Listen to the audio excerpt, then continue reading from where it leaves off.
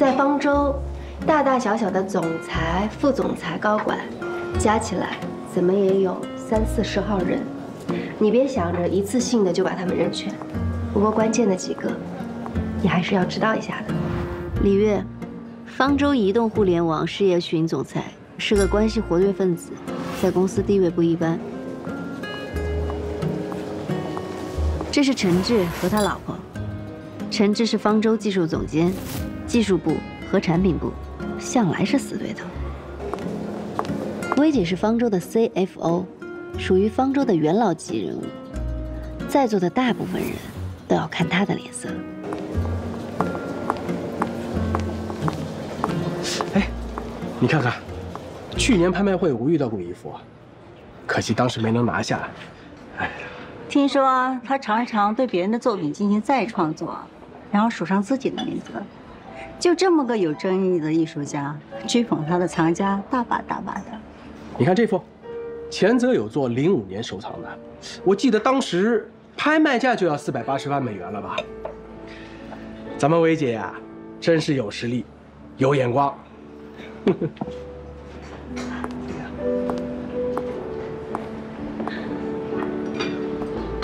来敬薇姐吧，啊，薇姐，你茶代表。明天进行。魏明太太吧，这魏总没告诉你时间吗？你来晚了，我们都在这儿聊了好一会儿了。不好意思啊，地方不熟，多绕了几圈，确实是来晚了。大家都到齐了吗？今天的计划呢是晚饭之前运动运动，不过不勉强大家，我自己先去换件衣服啊。走吧。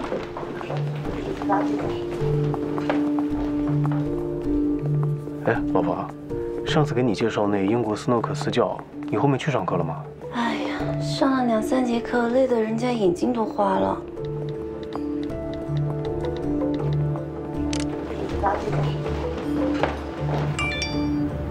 什么情况？不就是吃饭吗？哪来的活动环节啊？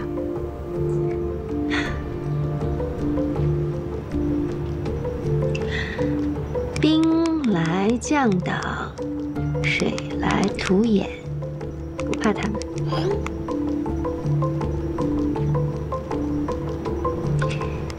半个小时后到。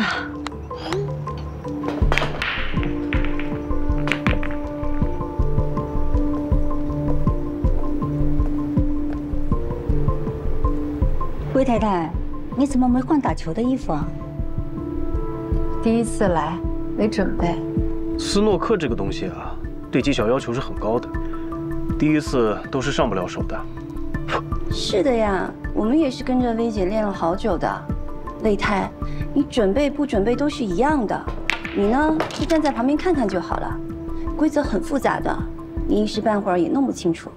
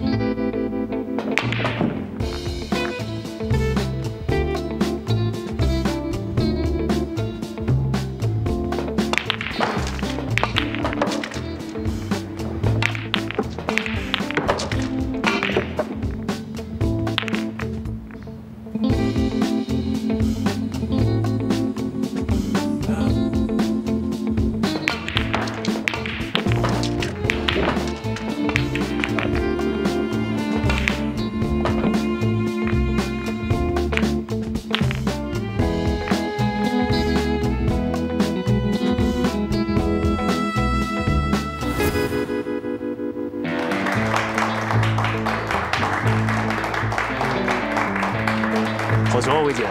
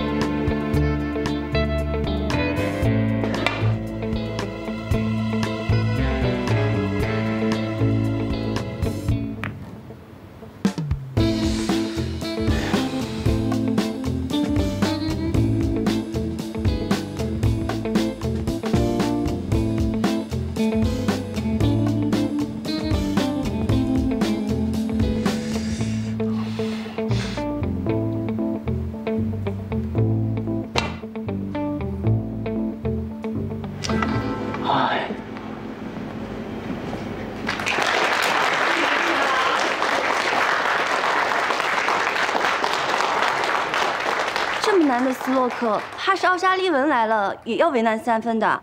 老公，输给薇姐，咱不丢人啊！下一个谁来？魏太太，要不然试一下？魏太这身衣服怕是不合适吧？要不然就算了吧。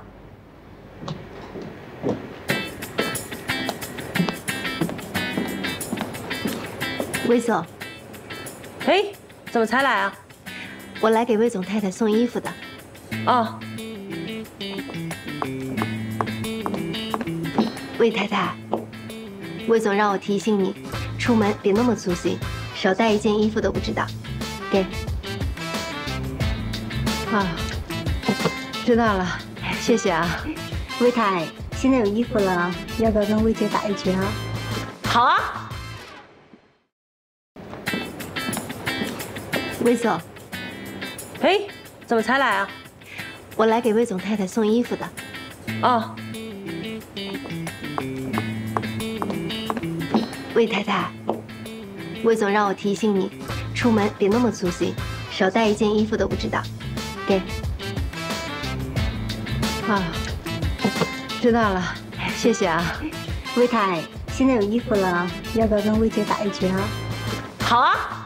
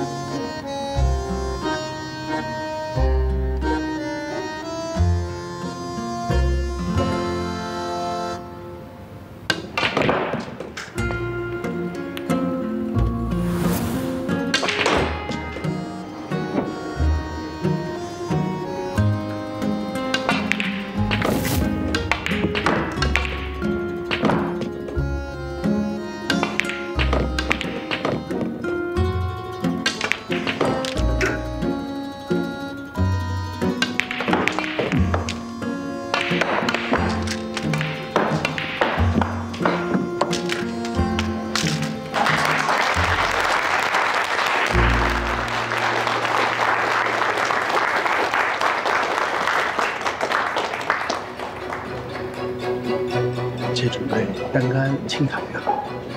长台进攻哪有这么容易啊？准确率多低啊！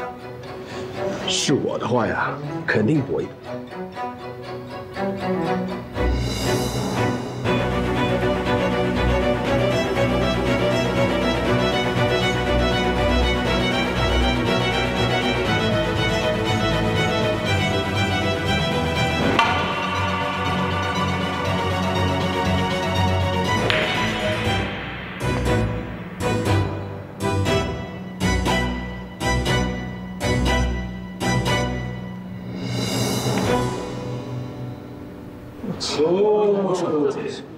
高手啊！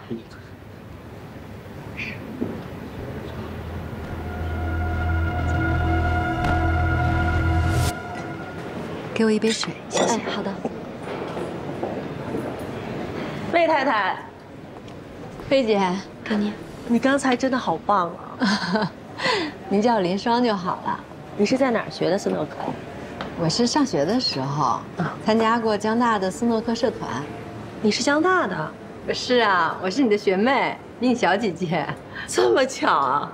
哦，当年在大学那会儿，谁教了你斯诺克呀？其实吧，我没正经学过，就是有一个同学，他没事就指导我几下。不过他的斯诺克是林丽教的。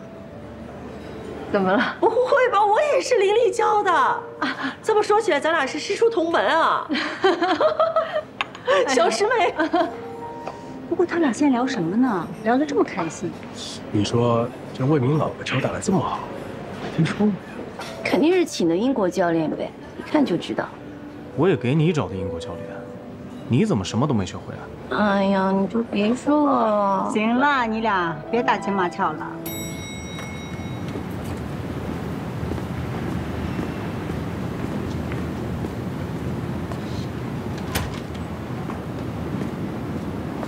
回来了，今天怎么样？你简直给我挖了个大坑。不至于吧？不就一起吃个饭吗？不至于你自己走进去。我不有重要客户呢吗？这身衣服没见你穿过呀，什么时候买的？哦，好久没穿了，去年买的。口红挺好看的。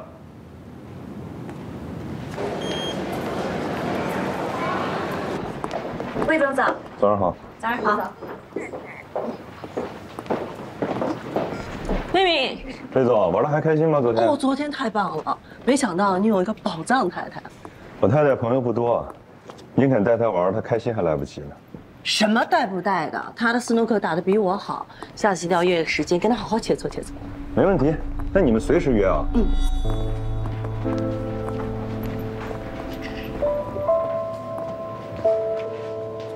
要不是啊，你提前帮我排雷，还临时赶来救场，我现在应该已经社死了。其实这些人啊，不管是强势还是温顺，看的都是公司的职位还有利益关系。有了磐石这张牌，魏明升微批应该就是这1、2个月的事儿了。新来的那个助理黄佳怡，她爸爸是黄董，魏明最近可是对她殷勤得很。你的意思是，魏明为求自保，想借黄佳怡来讨好黄董？也不一定是自保吧。人心不足蛇吞象，魏明还不到40岁，他的野心应该不仅仅只是一个副总吧。副总之上那就是 CEO。魏明是有点才华和小聪明，当一个副总算是比较匹配的。但是，如果让他掌舵全局来领导一家公司，那他还差了点格局。他知道他自己差的这点格局，需要一个强大的后盾来帮他补上。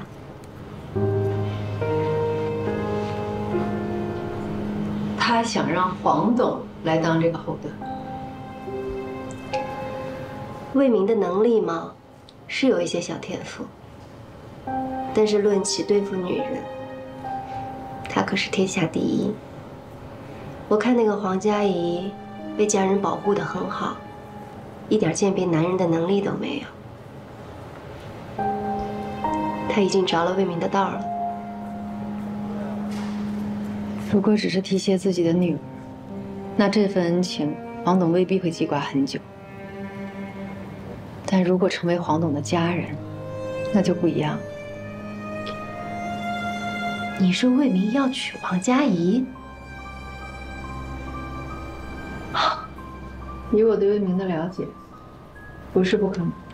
那这也太毁三观了吧！不管怎么样，找工作的事情呢，还是得抓紧。对了，魏明的工资还有奖金都是公开的。再加上我知道的分红和绩效，我估算出了他大致的年收入。另外，他这个人喜欢搞小动作，回扣也没少拿。我知道的，全部都在里面。谢谢，这次帮了我大忙了。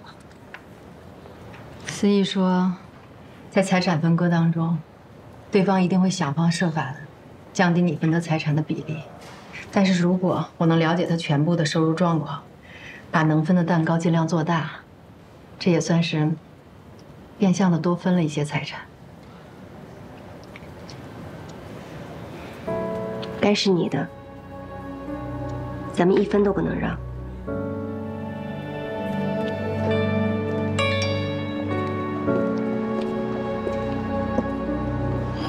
林双，盘氏研究室又开始招聘了，你报名吗？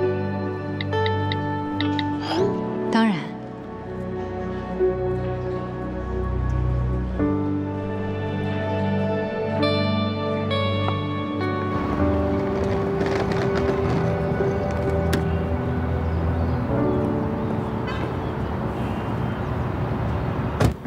魏总，跟您确认一下，咱们是去 T2对吧？对。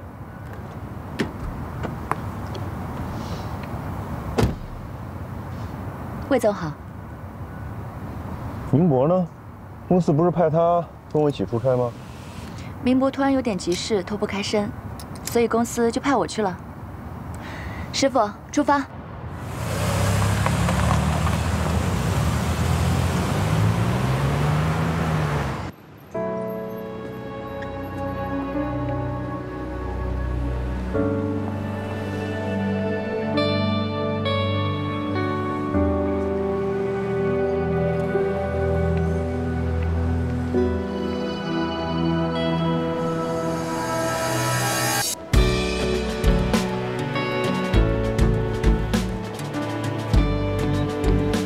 这几个月你是真的补了很多课。这么短的时间，除了 Python 语言的熟练掌握，还补上了之前深度学习推荐系统的短板，还研究了 Tyson RT， 实践项目也做了不少。看来你确实下了不少苦功夫。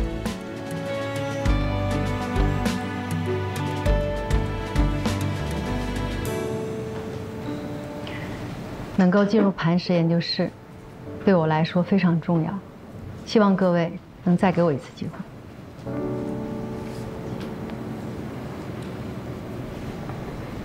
顾总，我没有别的问题了。我的问题还是个老问题，这对于我们磐石来说也是最重要的，就是你到底要如何平衡事业和家庭？顾总说的没错，所谓的平衡其实根本不存在。它无非是取舍和牺牲。但是在认定这个事实之前，我想先明确一点：家庭是一家人，取舍和牺牲绝不是靠女性一个人来完成。所有的家庭成员，甚至包括孩子，都必须承担起这个责任。当所有的家庭成员都承担起了责任，并开始发挥作用的时候，那么这个取舍和牺牲，才能最大程度地减少不必要的消耗。尽量让所有人都满意，也可以看作是达到了某种平衡。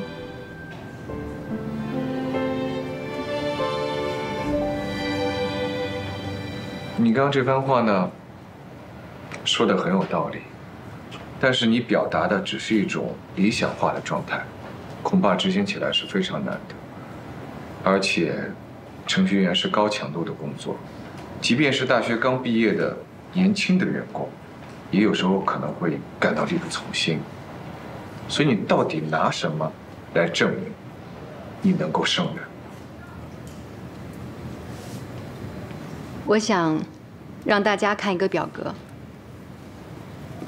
我的一天是从早上6点开始的，洗漱、更衣。6点20，我准备早餐，叫家人起床。7点15送孩子去幼儿园。8点菜场买菜。8点40回到家里，收拾餐桌，整理衣服，还要处理一些缴费和外出事宜。一边我还要用手机听课。12点钟，我会利用午餐的时间下单一些生活必需品。12点半午餐结束，我为晚餐做准备。3点我会去幼儿园接孩子，直接送到特长班，督促他语数外以及画画还有围棋等技能的学习。5点钟回到家做饭，6点钟吃晚餐。7点半我给孩子洗漱，哄他睡觉。9点钟我再重新收拾一遍房间，为第2天早餐做准备。10点我可以继续学习2个小时，12点我自己洗漱睡觉。这只是我过去几年里最普普通通的一天。如果遇上老人、孩子生病，家里突然来亲戚，那这张表格还会复杂很多。另外，除了时间管理，几年的主妇生活也让我对于财务统计、家里人的心理疏导以及各方面的协调能力都有了很大的进步。我想，我的工作强度和复杂度，对比一个初级程序员的工作需求，应该是绰绰有余。你在之前的面试和笔试中分数排名是最高的，所以看得出啊，你的 Spark 以及机器学习方面的工程能力是非常的扎实的。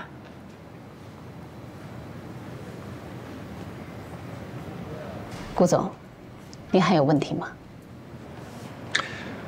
如果这次的面试你还是没有通过呢？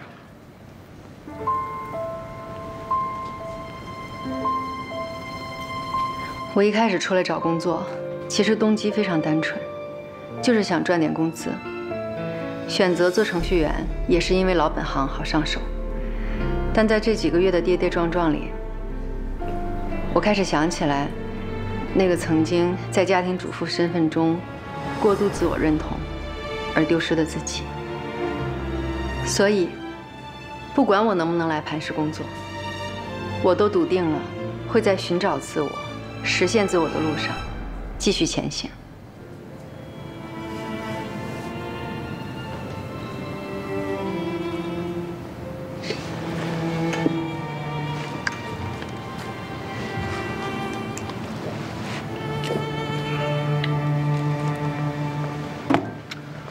恭喜你，加入磐石研究室。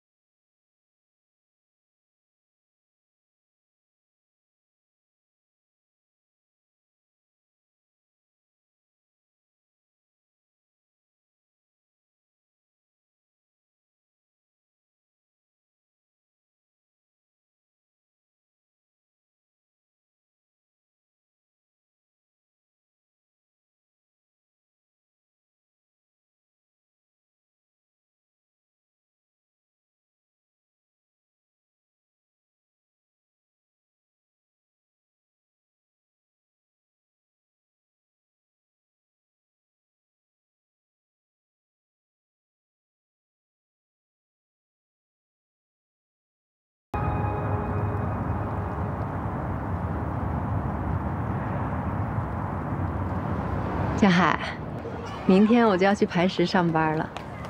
刚开始上班呢，我估计会有点忙，会有一段时间的适应期。所以，我跟我们小区的邓阿姨已经商量好了，以后我下班晚，她会帮我接小苹果。这段时间谢谢你了。没事儿。恭喜你啊，林双姐。可这样一来，我以后是不是就不能每天见到你了？啊，我的意思是，你要是下班晚，路上不安全，我可以去接你。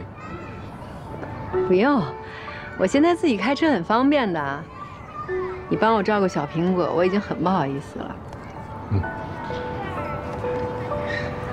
其实我吧，有的时候就是想每天能听一听你说话的声音，见你一面吧，就哪怕隔得远远的看着也好。我没有别的意思了，我也不是想去骚扰你。江海，我真的只拿你当普通朋友，也希望你可以尊重我们作为普通朋友的界限。我知道的。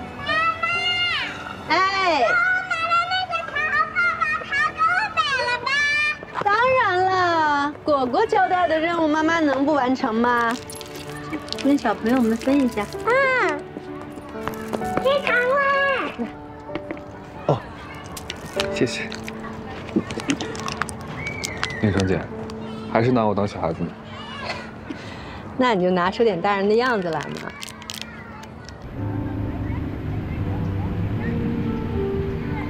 魏总，不吃饭吗？这么严肃干什么呀？我刚才给明博打电话，你硬把他顶替了。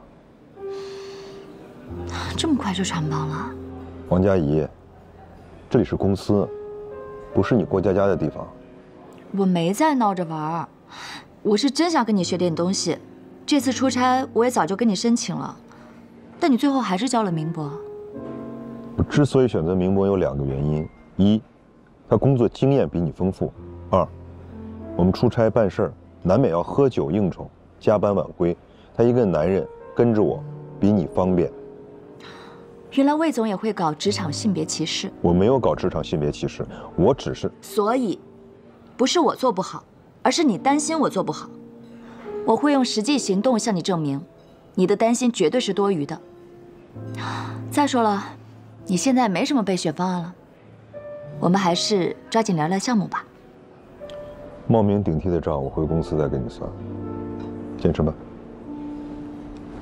我们这次来，主要是要磕江南几个老牌企业。你回去查查资料，好好做做功课。嗯。还有，要跑几家公司，几个地方，所有的路线、车都提前安排好。好的。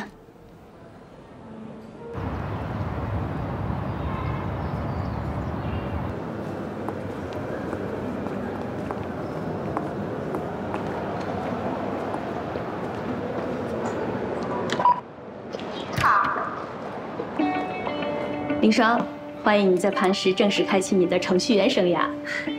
谢谢，我带你过去。咱们磐石科技成立于2015年，目前呢是国内首屈一指的企业软件公司，主要提供数据库、工具和应用软件等相关的咨询支持服务。你这次入职的小组呢是隶属于开发中心，也就是我们研发中心。像我们研发中心现在目前有180多名开发人员。你也知道，咱们公司可是向来是以技术为核心的，所以啊，这研发中心都是 CEO 的直属。这边就是工作区域了，你看一下。哦，对了，你这边还要下载一个工作软件，就是这个引擎。引擎呢是咱们磐石内部的协同合作系统，像日常的工作沟通以及请假调休之类的，一切跟工作有关的事情，基本上都是可以在引擎上解决的。哎，你可以选几个位置啊？哦，就是这边绿色都可以选。那我就选这个吧。挺好的，可以。那我带你过去。就是这里。好，我那边还有事情忙，到时候有什么事儿找我啊。加油！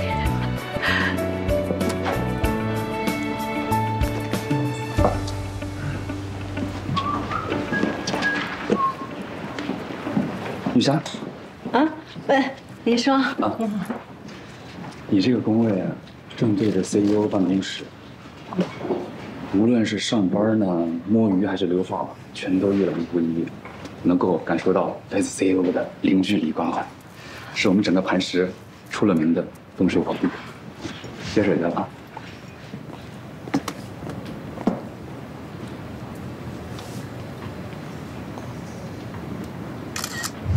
下周的产品需求会，所有的流程已经同步到你们电脑上了，自己看一看啊，完全根据这个规章制度走。各部门你们稍微协调一下，好吧？哎，听清楚了啊！散会。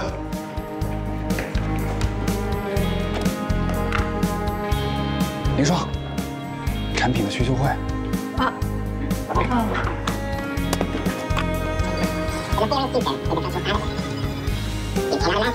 语速这么快，能听清啊？提高获取信息的效率嘛，多听听就习惯了。太能说了，神。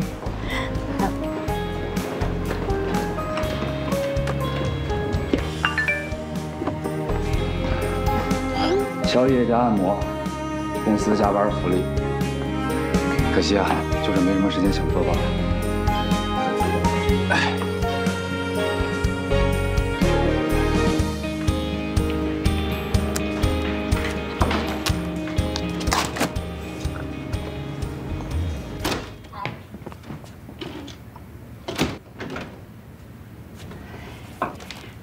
不好意思啊，邓阿姨。没事，睡熟了。好，我去了啊，我送你。好，那你注意安全，谢谢啊。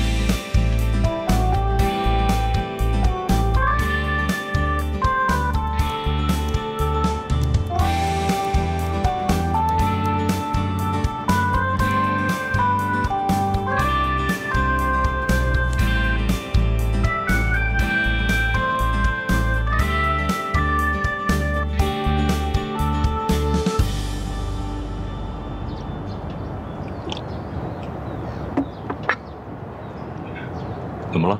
有什么问题吗？没有问题。今天可能要辛苦了，我们得连夜修改方案。魏总，我看那个客户根本就没想诚心跟我们合作，改方案根本就是个借口。我们这次来的任务，就是要把不可能变成可能。方舟的实力摆在那里，市面上那么多客户，咱们换个更好搞的不行吗？就没有好搞的客户。佳怡，你是千金大小姐，从小到大一帆风顺，没吃过苦，你可能一时半会儿很难了解打工人的生活。没关系，越是难做的事情，做成了越有成就感。不信你试试。那我试试。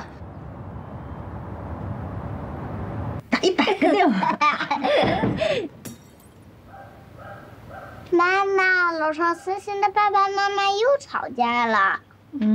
童话书里不是说结了婚都会幸福的生活在一起吗？因为童话故事和现实世界是不一样的。有的时候啊，大家喜欢把好的一面展示给大家看，把不好的一面就藏起来。其实我一点也不喜欢爸爸升职加薪。为什么？爸爸越来越忙，有时候我连着好几个礼拜都看不到他。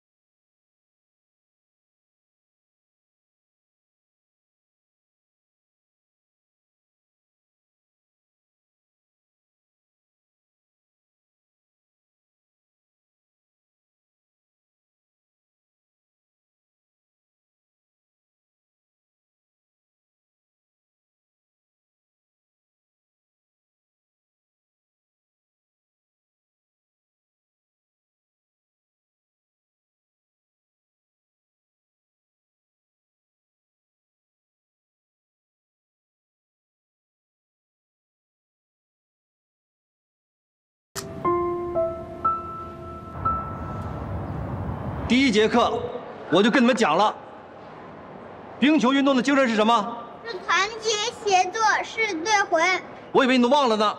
刚才为什么不把球传给小苹果？都不把小苹果当成自己队友，还谈什么对魂？教练，不是我们不想把小苹果当成队友，我也想传球给他呀，可他跑得太慢了，我力气大，怕把他撞飞了。过一会儿他该哭鼻子说我欺负他了。教练，你也说了，比赛嘛，总是要赢呀，总不能因为小苹果是女孩子，我们就故意哄她开心，让着她吧。我不想跟小苹果练球了，我也不想跟小苹果练球了。我也不想，我也不想。行了，你们都少说2句。你们8字练习24去。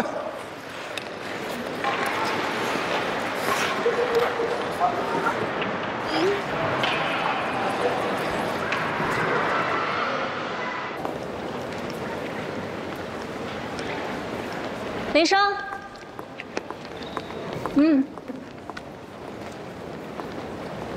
都还适应吗？正在努力适应中。跟你想象的不大一样吧？大厂需要用速度对抗周期性，职场环境也会相对复杂，所以短期内你估计会很辛苦。没事，我挺开心的，不怕辛苦。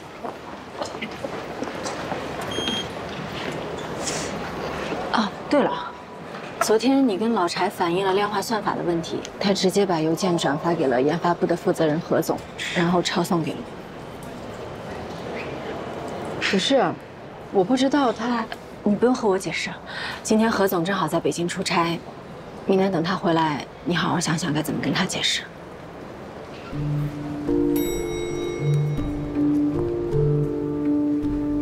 你说那老柴怎么能这么阴呢？我正常给他发私信反映问题，他招呼都不打，直接就把邮件转给了何总，这明摆着让何总恨我的嘛。要不是舒曼刚才告诉我，我都不知道我被人当枪使。你就是一个职场小白，人家拿你当软柿子捏呗。不过你也是啊，一个职场新人，最重要的就是低头做事，抬头看路。你都分不清楚东南西北就横冲直撞，一片好心，结果让人家当炮灰。你说你冤不冤呀？我当时在方舟工作的时候也没觉得这么内耗啊。方舟那个时候处于初创阶段，就几十名员工，现在的磐石有几万名员工，自然有亲疏，有派别，有阵营，有利益关系是非常正常的事情啊。职场不是童话世界，除了有实力和努力，还需要随机应变的能力。快点帮我想一想，明天那个研发部的何总回来，我应该怎么说啊？你还想说什么呀？多说多错，少说少错，不说还是错。我死定了！你的手快不快？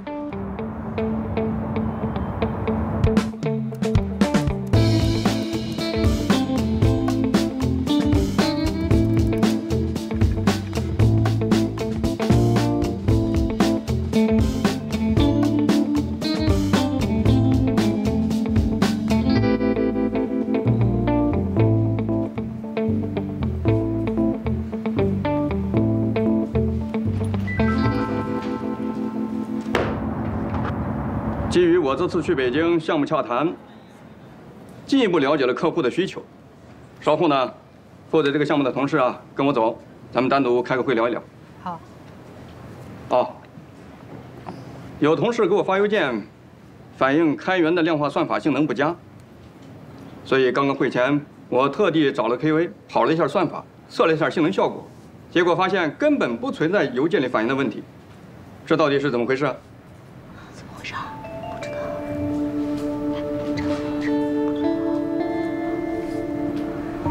是我给老柴发的邮件。我的初衷是想和他探讨一下如何解决问题，但是老柴迟迟没有回复邮件，所以我就昨晚加了一个班，索性把问题给解决了。至于他还跟您汇报了这件事情，我确实不太清楚。比起反映问题，我们更需要的是高效解决问题的意识和能力。磐石需要林双这样的实干精神啊！没有，我就是做好自己的本职工作。我是一个新人，我做事的原则非常的简单，就是低头做事，抬头做人。我还有很多不足的地方，希望各位同事日后可以多多指正。老柴啊，以后遇到问题，不要老想着甩锅啊，多动动脑子。好了，就到这儿吧。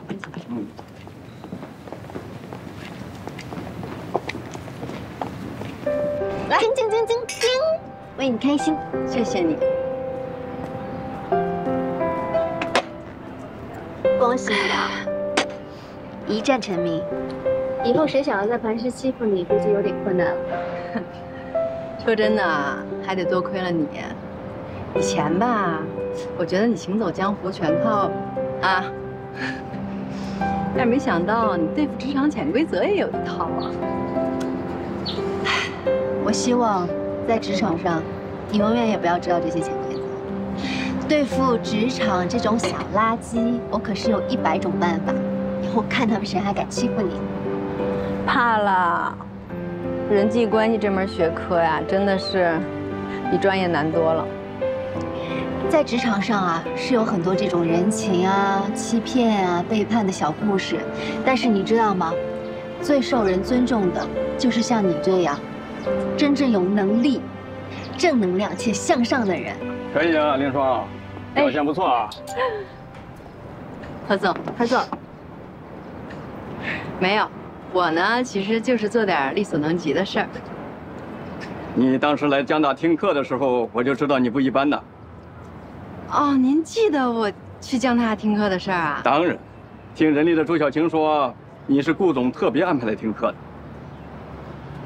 我是顾许安排来的。行了，你们继续吧。哦，何总您慢走啊。好。干嘛？这个顾许什么情况？他可是你的冤家对头，他为什么会帮你啊？而且他还帮了我。嗯。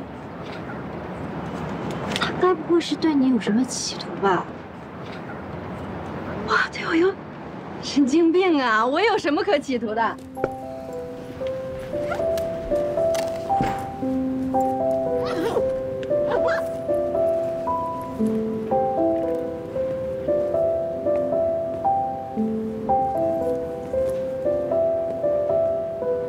你赶紧回去休息吧。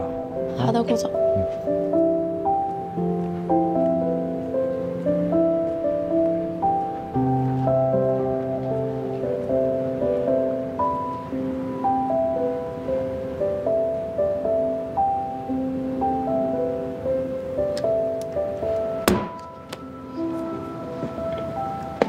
哎呀，还没写完呢。我已经给你保存好了，困了就回家睡觉，别在公司浪费电。训练你也要管，听个课你也要安排。你这个 CEO 是不是有点太操心了？我去江大听课的事儿是你安排的吧？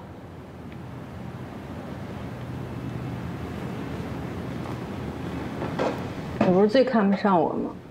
干嘛要帮我？我帮你是2个原因：一，你是林老师的女儿，林老师对我的恩情无以为报，所以我只能从你这儿借花献佛；二，倒是我个人原因。其实我之所以成为今天的顾许，在某种程度上，是得益于你。因为我。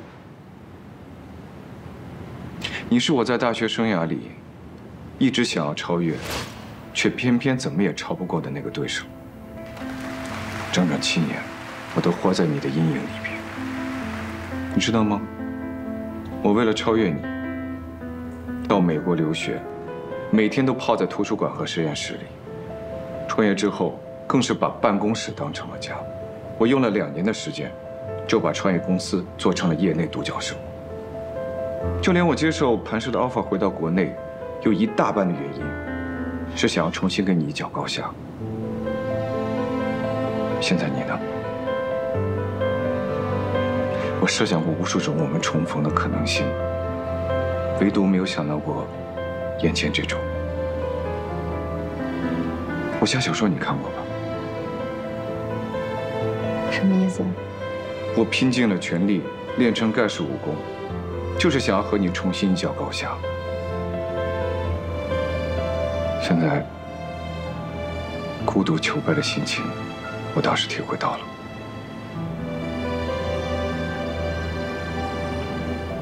我之所以要帮你，是因为我对昔日对手的一份崇敬之心。当然，我也奢望着，也许有一天，你能重新拥有与我一决高下的事。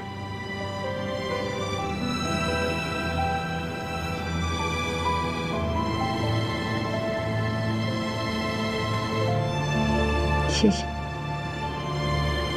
不过我连进入磐石都是勉勉强强，距离成为你的对手还差10万8千里呢。我估计你这个愿望应该是很难实现。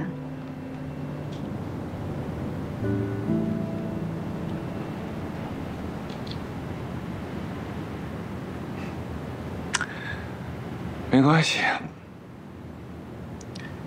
有得必有失嘛，也好。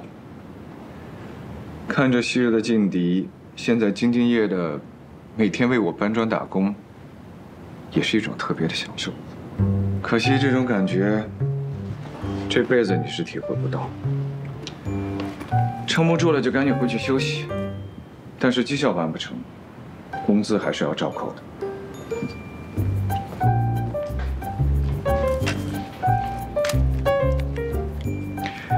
你这准头一向不行啊，赶紧回去休息吧，别熬夜了，毕竟年纪摆在这儿。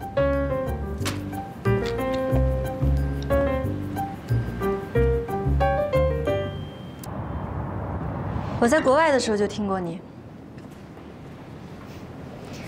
我是顾许在普林斯顿的学妹，后来他创立了普柳科技，我也一直是他的搭档。他上大学总是第2名的故事，我简直听得耳朵都要起茧了。那都是过去的老黄历了，还提他干嘛？倒是你，我听磐石上上下下的人都夸你业务能力出众。哦，原来是老搭档了，怪不得这么有默契。我喜欢顾许。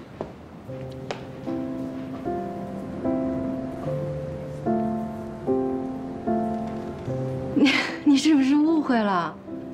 这个人我从来就没往这方面想过。你俩还挺配的。他配不上你。是吗？可惜这些年一直都是我一厢情愿，顾许一直不接受我。他就是这么个人，以前满脑子学习，现在满脑子工作。上学的时候，他连衣服都只有2身，全靠一口仙气儿活着。哎呀，人间烟火呀，他还没有尝过。这么多年，别说是恋爱、结婚、生子，他连一个绯闻对象都没有。想想也够心酸的。被你这么一说，我都有点怀疑我看男人的眼光了。不，那句话怎么说来着？但凡是天赋异禀的人，多少都有点性格上的缺陷。说真的，你如果能让顾大仙下凡，那真是做了件好事。我正在努力中。听说你一毕业就结婚了，我也很好奇，是什么样的男人能让你一个名校学霸，心甘情愿这么多年在家洗手做得呢？那就是另外一个故事。看样子是个悲剧。应该是一个励志剧，有机会说给你听。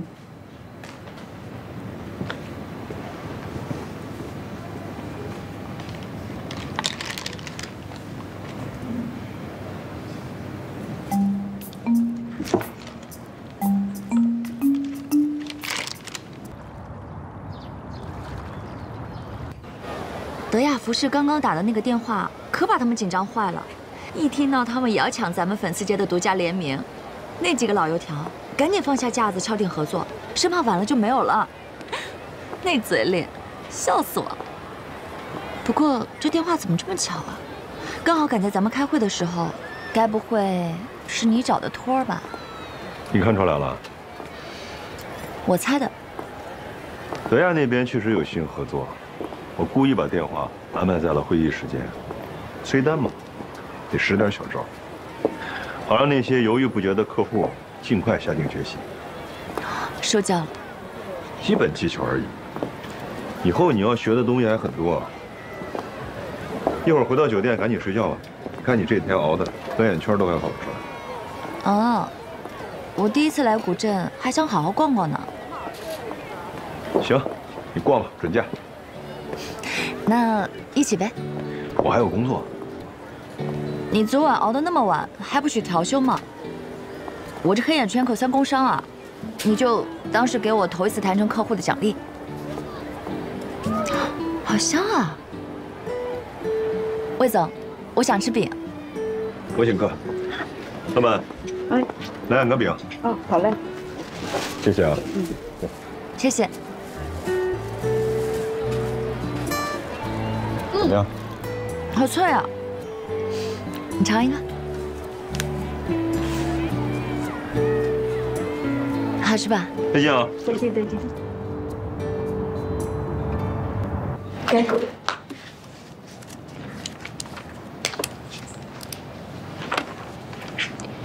你签完字，我就是你正式的离婚代理律师了。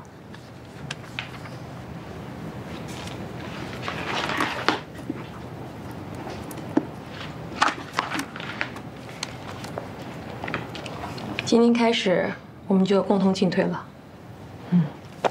来吧，看看你的情况。财务方面，根据你提供的相关财务资料，我已经看过了。男方的工资加上灰色收入，粗略估算一下，资产超过1500万，所以你应当分得的至少是750万。抚养权方面，虽然你现在已经有了工作，但你还在试用期。即便日后你转正了，你的收入跟男方相比起来还是有一定的差距的。而且你现在的工作时间比较长，孩子大部分时间是交给小时工来照看的。如果对方的父母提出他们可以照看孙女，加上男方的高收入，他随时可以将劣势转化为优势。所以抚养权方面，我们并没有完全的把握。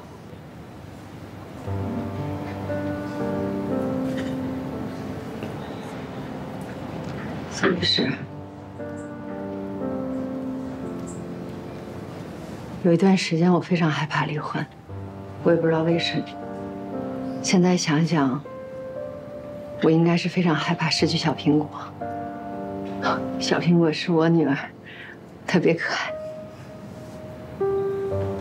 这几个月，我一直非常努力，无非就是为了想把孩子留在身边。所以，请你一定要帮帮我，拜托了。这个你放心，我会尽力的。之前你给我提供了一些证据，可是你知道，在法律上，证据的认定是非常复杂的，有时候我们认为的铁证也会出现这样或者那样的瑕疵。所以现在我建议你，你应该抓紧时间去搜集更多的相关证据。如果能够证明男方是婚姻中的过错方，就可以在财产分割上占有主动权，抚养权上也会逐渐增加考虑的因素，让法官优先选择你。总之，协议离婚比的就是双方手中谁有更多可以让对方让步的筹码。如果到了诉讼离婚这一步，看的就是你手上有多少证据了。好，我知道。从初中起，我就被我爸妈丢在国外一个人念书，所以我很早就习惯了一个人的生活。只要提起行李，就像带上了家，但终点在哪里，我却永远也不知道。一个人孤单的时候，我就喜欢去港湾。不知道为什么，只要在港湾边一坐，我就不再害怕寂寞。那么多船只一路在海上漂漂泊泊的，但只要驶入到了港湾，就像是回到了家里，不再因为有狂风巨浪而恐惧，也不再因为看不到彼岸而失去方向。他们和我都一样，都安全了。后来大了一点儿，我就提着行李一个人去旅行。我最喜欢的也是世界各地的港湾。我去过里约热内卢港、旧金山湾、普吉岛的潘牙湾，还有加拿大的芬蒂湾。以后有机会，我还想去看看南极的天堂湾。一起呗。我可命命运那么好，我去过世界很多地方，都是因为工作。很少能像现在这样喝喝茶、聊聊天，很难体会那种游人的心境。谢谢你。有机会，真的想去全世界好好的走一走、看一看。人一辈子其实很短暂，转瞬即逝。我们要有一个好的心态，去面对自己的人生。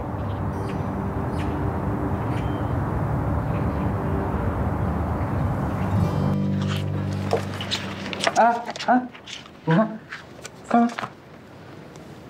哇，看了没？哎，你说这么多亲钱的职务他不去干，非得给魏总当个助理，为什么呀？为什么呀？记得上次魏总训他吗？你说他平常那么不可一世的人啊，魏总一说他，哎，他倒是乖乖听。这次出差原本是他人名博去，啊，他偏硬生的把人给挤下了。哎，这佳怡是不是嫁不出去了呀？非看上个有妇之夫？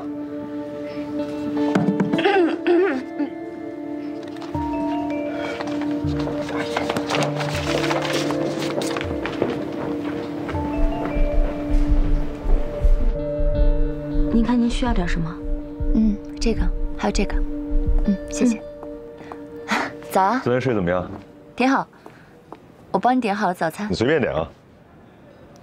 我还想再点一样东西，魏总的和颜悦色。佳怡，这几天我一直有个问题想问你：我们方舟有那么多部门，你为什么偏偏挑中了产品部？因为你啊。因为我。我可是对你做过背调的。首先呢，你在方舟工作了9年，是方舟的元老，对公司架构的理解和内部管理利弊的认知肯定比一般人透彻。其次，一旦你升职，将会是目前事业部最年轻的 VP。方舟高层都称赞你做事高效，深谙人心，所以我想来好好领教一下。那你的背调可做得不够详尽了。我还有老婆有孩子，我在公司这么努力的工作，就希望我的家人能够生活幸福。当然，这种幸福也包括，我不希望他们在生活当中，因为无中生有的误会而受到困扰。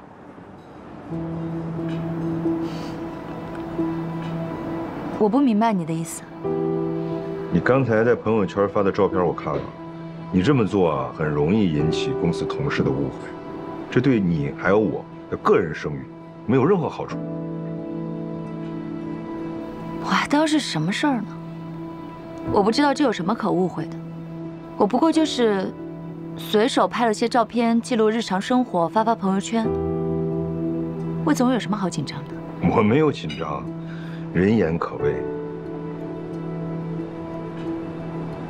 到底是人言可畏，还是魏总心里本来就有属于我的一席之地？被人看穿了之后心虚了呢？你想多了吧你？不好意思。喂，爸。你马上买票回江州。你们回来了呀？回来再说。喂，喂。你先回去吧，这有我呢。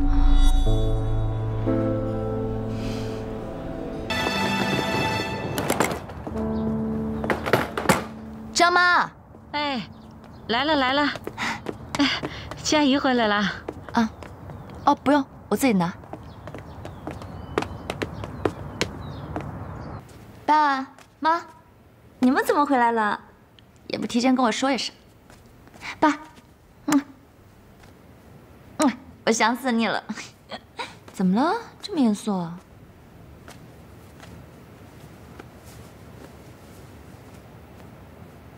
这是谁的衣服啊？同事的呀。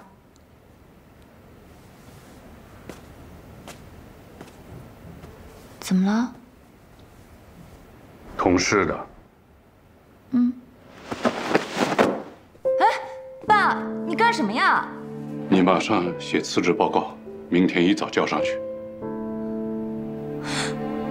我为什么要辞职啊？工作上我有任何过失吗？就算你是大股东，你也没有擅自开除我的权利。我没这个权利。那你等着，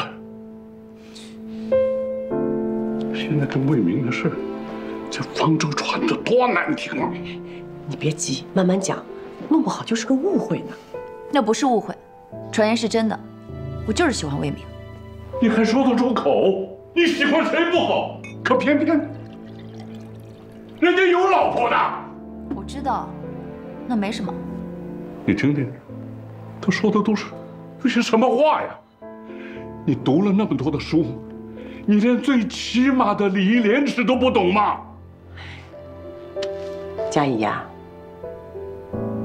我和你爸爸从小就把你送到国外去留学，目的就是为了让你去镀金，长长见识。你倒好，把西方人的那套没边际的自由学了来。听你爸爸的话，赶紧离开方舟，跟那个男的断掉。我不要。你们也知道，从小你们就把我送出去读书啊。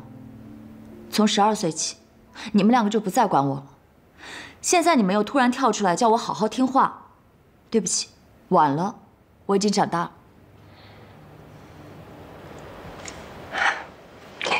你看你，你能说出这种话，就证明你还是个孩子。佳怡呀，爸爸妈妈不会害你的。你不要头脑发昏，你喜欢人家，可是人家已经结婚有孩子了，这种感情是没有结果的。那是我自己的事，跟你们没有关系。没关系，你听着，我是不会让你跟魏明在一起的。用不着你同意。你还顾不顾脸面了？我还有脸面了。说白了，你更在意的还是你的脸面。你有在意过我吗？那我也告诉你，我还就偏偏要跟魏明在一起，等着瞧。你回来！别急别急，这孩子从小脾气就倔，我们要慢慢劝，急不来的。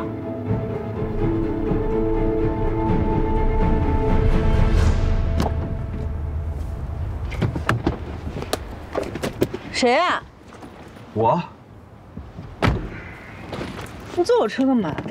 你不是开顺风车吗？我刚好下班，顺便给你增加一点营业收入。怎么着，不欢迎你的乘客啊？你别折磨我了，行不行啊？你怎么知道我跟你顺路呢？你再说你干嘛不让你秘书跟你约一辆车呀？司机和秘书我早就让他们下班了，我前面打车要排100多号呢，而且我没有做好标在公司通宵的准备。我11点之后啊，加价3倍，然后路上还要接人，能接受吧？哦，还要拼车呀？嗯，那我只能付你1.5倍的车费。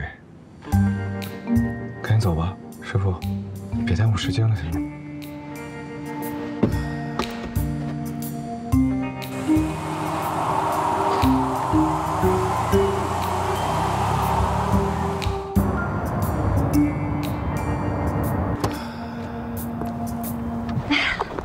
喏，送给果果的。你看，据说这个东西能升值，你可别当垃圾扔了啊！不会，谢谢。哎，你今天晚上怎么那么晚下班呀？不会是那个变态 CEO 顾许为难你了吧？我跟你说，你如果有什么事情，一定要跟我说啊！说面对这种职场黑恶势力啊，你千万不能怂，他们就是喜欢那种吃软怕硬的人。一看你是软柿子，他们恨不得把你熬成那个柿子汤，你一定得硬切，他们就乖乖认怂了，知道吗？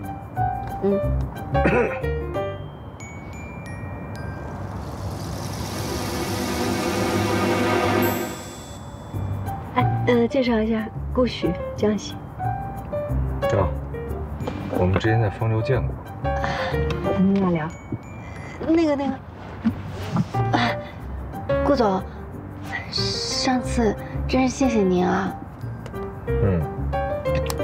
如果背后说人画画就是你表达感谢的方式的话，那就大可不必了。我没有，我刚才就是讲了一个冷笑话。顾总，你怎么一点幽默细胞都没有呀？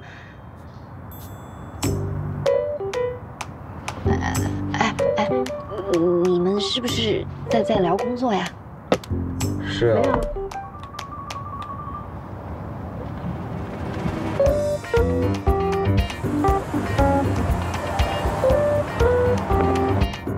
我觉得这个顾许人不错。哪儿不错了？就是他能够给人一种特别舒适的距离感。好多男生啊，见到漂亮姑娘，恨不得乍见之欢，最好距离感直接为负。但故事不一样哦。想多了，他对谁都这样。反正我是没有看见过。我们公司林总搭哪个普通员工的顺风车回家，而且根本就不顺路。我觉得他是想要找机会多了解你。他是想故意找机会让我不痛快。你不了解他，他呀，就是一个用算法衡量一切的技术男，脑回路清奇，不按常理出牌。他现在正充分享受虐杀我的快乐。所以啊，他就像是一个不成熟的小男生，表面上呢欺负你，但潜台词是在说我喜欢你。你们家江海都不这样。哎，打住啊！我们两个还是聊点别的吧。今天在方舟出了一个很大的八卦，黄佳怡发了一个让人浮想联翩的朋友圈，你猜主角是谁？魏明。朋友圈嘛，顾名思义，就是发给大家看的。但是这个黄佳怡啊，她实在是太心急了。表面上，她要宣示主权，对内，她向魏明逼宫。这个魏明，宁可背负陈世美的骂名，也要上赶的去给黄家当赘婿。你说你啊，算不算是料事如神？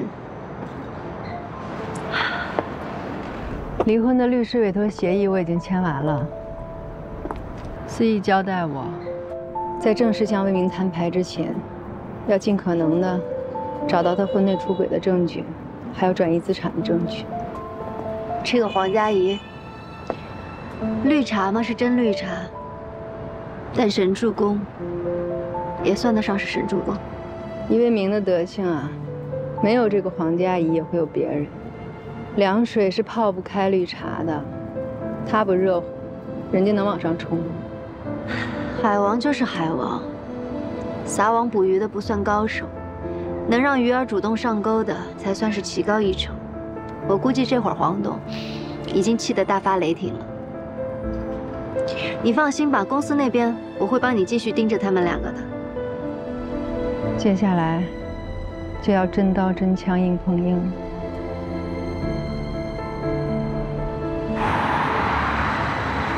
袁林双，我刚下飞机，直接回公司了。这次出差比预期多了2天，我换洗衣服没带够，你赶紧给我送一趟。我这边10点钟有个会，尽快啊。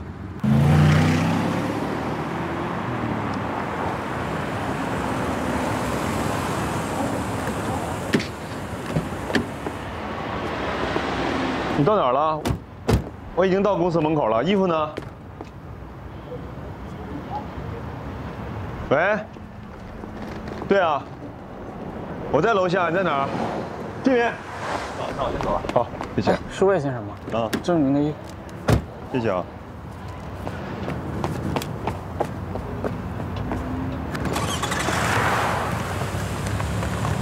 衬衣皱成这样，你就找个快递给我送过来。你一天到晚在家干什么呢？稍等一下，10点的会，我现在肯定迟到了。你怎么能犯这种低级的错误呢？请进。魏总，怎么了？西服已经洗好了，我特地选了一件衬衣作为谢礼，相信会跟西服很配。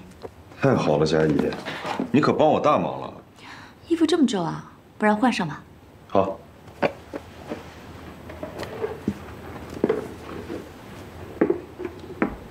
还有事吗？没事了。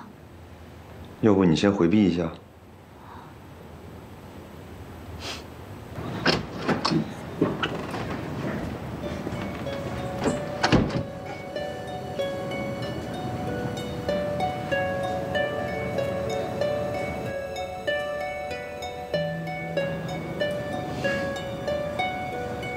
进来吧。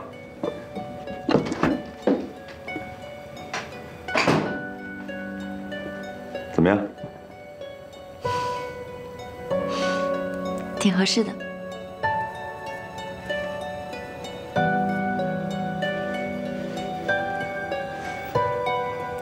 真帅。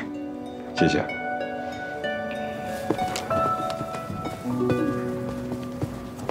今天例会的工作重点是我们方舟和磐石的合作酒会，那么具体的安排由佳怡给大家介绍一下。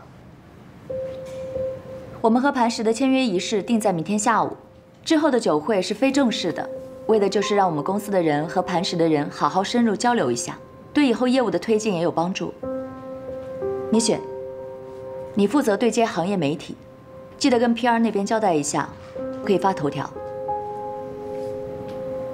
林月、大伟，你们负责对接公关公司。这次的酒会事关重大，务必把每一个流程都对清楚。好。江喜，你负责会场外的媒介接待。这次我们邀请的都是贵宾，不能出岔子。好的。因为是工作酒会，所以这次没有邀请家属，我会充当魏总的女伴，和魏总一起负责重要来宾的接待。你们先开会，我去一趟酒会现场。好。对了，大家下班的时候记得来我这儿领东西。谢谢啊，谢谢大姐。谢谢你。佳怡，你刚刚看到大家的反应了吧？那这次酒会你做我的女伴，是不是有点不太合适？我才不在乎别人怎么看呢。这次邀请的宾客中有很多是我爸那边的朋友，我作为女伴，从社交礼仪上看完全没有问题。魏总是想避嫌吗？我们俩可什么事都没有啊，刻意为之，反而才会遭人闲话吧。你放心吧，我会安排好的。安安，啊？领什么东西啊？哦，特产，他不是从外地回来吗？给他买的礼物。什么？你没在群里吗？这么快就开始拉拢人心了？嗨，你也不看看谁教的。现在魏总啊，马上就要升 VP 了，方舟和磐石又签了约，难怪对这次酒会这么上心。不过说真的呀，我还是真的羡慕。我有什么可羡慕的呀？我就是一个打杂的，我现在连门都进不去。至少你不用听他颐指气使，跟魏总在那个特产群里面一唱一和。嗯哼。什么？还有个特产群？对。啊？这个群你也不在啊？哦，就在刚刚，他把那特产群改成了筹备群。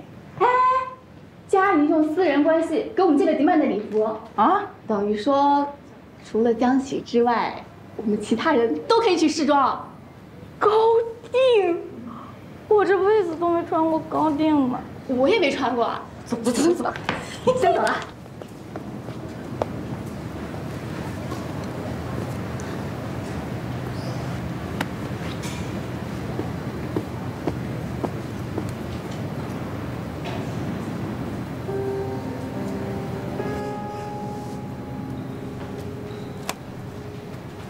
他这个用意很明显，吃了他的，穿了他的，这样的话，在公司里面就没人敢议论他和魏明的关系了。照焦艾斯这个速度的话，你很快就可以卸任魏总裁了。怎么样，开心吗？老公出轨，小三强势是非，对于我这个原配来说，确实是件好事儿，真是讽刺。对了，你去上班的事情还没有告诉魏明吧？那你一会儿怎么跟他解释？我打算实话实说呗。魏明现在有这么大个把柄落在我手上，你猜他会不会因为心虚跟我来个等价交换呀？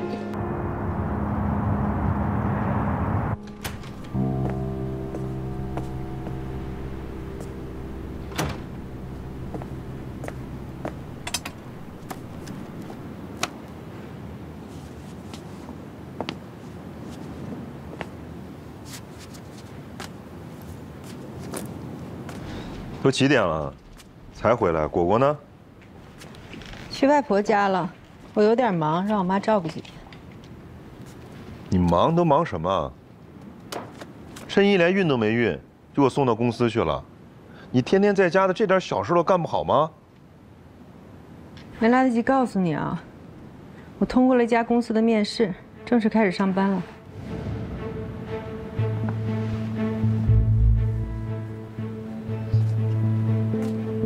去上班了？这么大的事儿，为什么不提前告诉我？我工作上的事儿，也没和我商量过呀。这能是一回事吗？你上班了，家里的事情谁来照顾啊？衬衣我不希望有第二次了。不希望出现第二次，你就自己干呀。我现在已经正式开始上班了，最起码你自己的事儿自己干。我们2个人商量好，男主外女主内。你既然兼顾不了，把主要的精力放在照顾家上，有错吗？这都什么年代了，还男主外女主内？分工不是由性别决定的。分工是不由性别决定的，但肯定是由能力决定的吧？我们结婚这几年，家里的日常开销哪一个不是从我工资里扣出来的？我让你老老实实待在家里，把主要精力投在家里面，没错吧？你刚刚上班，那点工资够干嘛用的？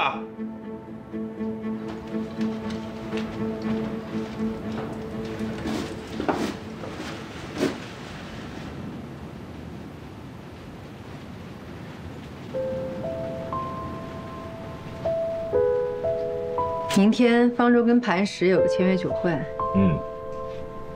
你带你们公司那个黄家阿姨一起去啊？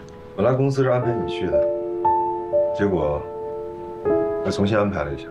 我是在薇姐生日会上听说的，她说小姑娘人长得漂亮，也聪明，最重要的是对你挺崇拜的。最近新招的助理啊？对，公司硬安排的。说这小女孩家里有背景。那你这次去出差，也是带了她？本来不是带她的，是明博。我下挺好的，你工作那么辛苦，女助理心细，还能把你的生活照顾得好一点，那我就放心了。早点睡吧，我还有点工作。芳华，你去上班我没有意见。我是担心你身体，要累的话，尽早辞职。早点睡吧，别老看手机。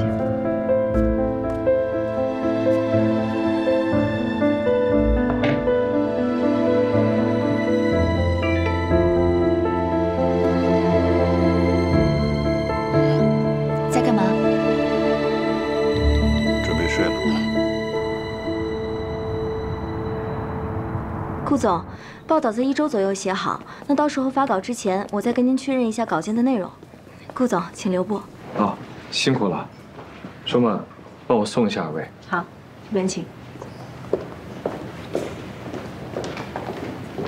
哎，你要的资料。啊，谢谢。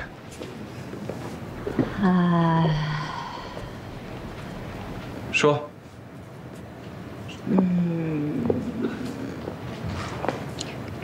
刚才这么重要的采访，你就穿这身？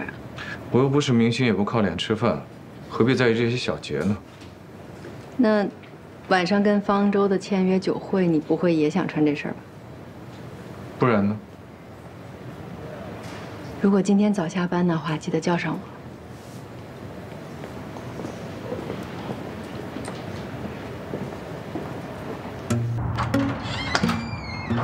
请进吧。随便坐。哇！天哪！喝什么？都行。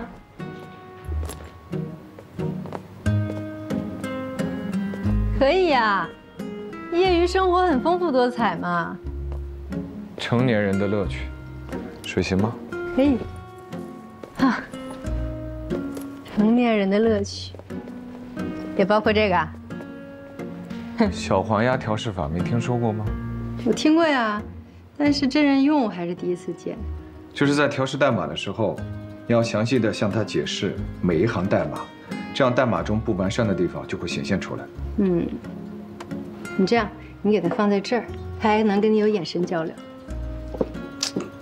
你是来我们家视察工作的吗？哦，对了，你家衣柜在哪儿？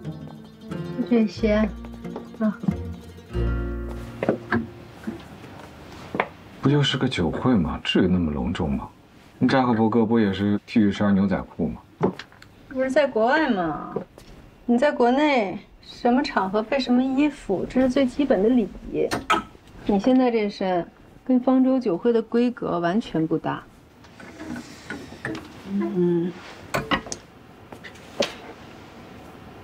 这总可以了吧？就是感觉好像还少点什么。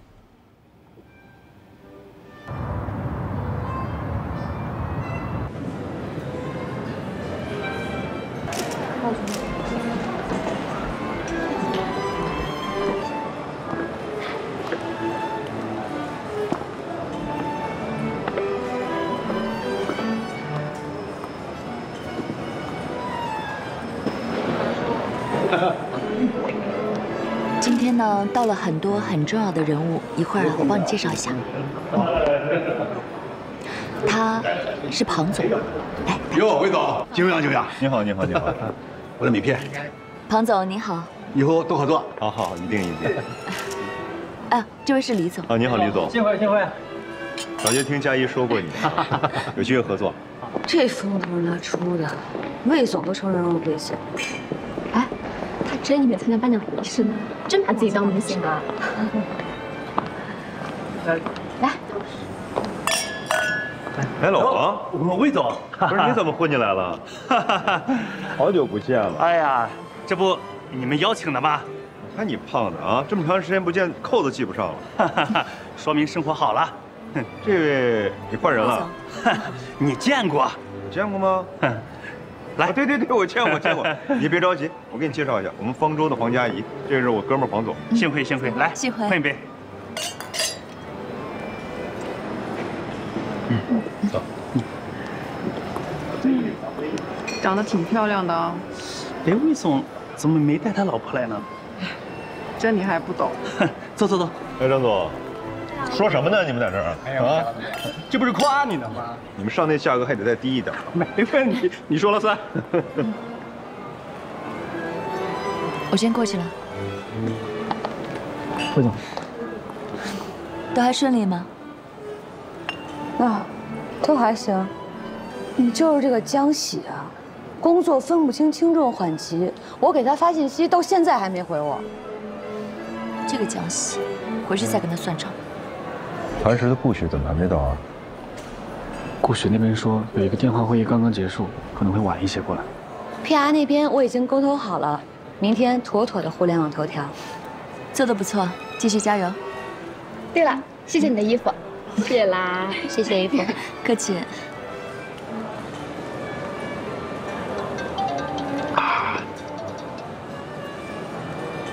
顾总，好，稍等一下。美丽，等到你。让我去。应该是顾总来了。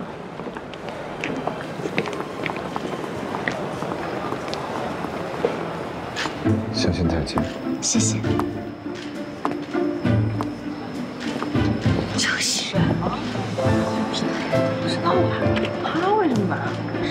什么情况？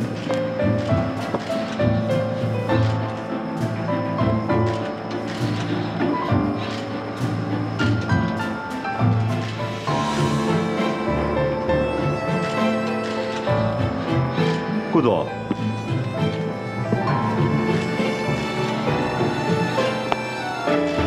怎么才来啊？明波，跟主持人说一下，顾总来了，准备开始。好，我们开始吧。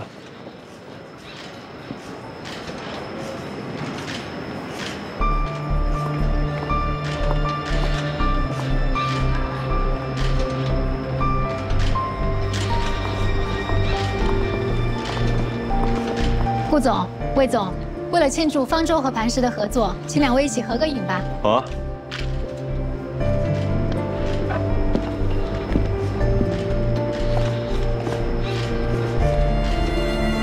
合作愉快，顾总。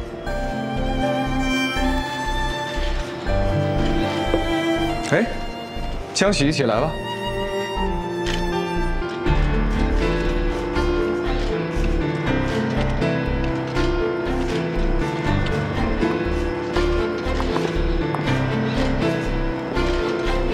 总看这里，哎，好，下一个，别对。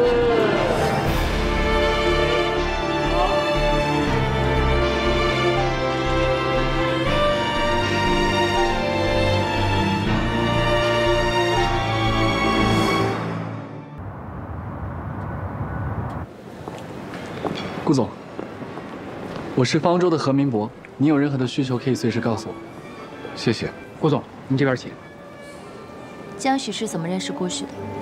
顾许为什么会带他来？我也不知道。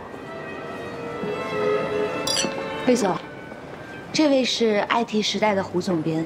你好，你好，你好。胡总编约了好几次想要专访您，今天总算是成型了。那这样，您二位先聊。 顾总，哎，顾总，好久不见，还记得我吗？一鸣，顾总，三位门面。谢谢谢谢。哇，顾总你好，我呀是威力公司的，希望以后能够合作。我是 IT 的胡总编，待会儿啊，我还得采访你一下呢。好的，好的，没问题。今天这个酒会，表面上是为了庆祝磐石和方舟达成了合作，但更是魏总即将荣升 VP 的庆祝会。这个顾许倒好啊，硬生生的把主角搞成了陪衬。 对了，佳怡，江喜今天这条裙子怎么跟你这条这么像啊？我记得你那会儿试穿的时候，那个公关说这个是高定，国内就这一条。那他从哪儿搞来这么一件啊？鬼知道是什么关系呢？找了件高定套在身上，就真把自己当正宫娘娘了。摆什么位置，哪里是一件衣服说了算的？真是有趣。你不会以为我在说你吧？ 我说的江喜。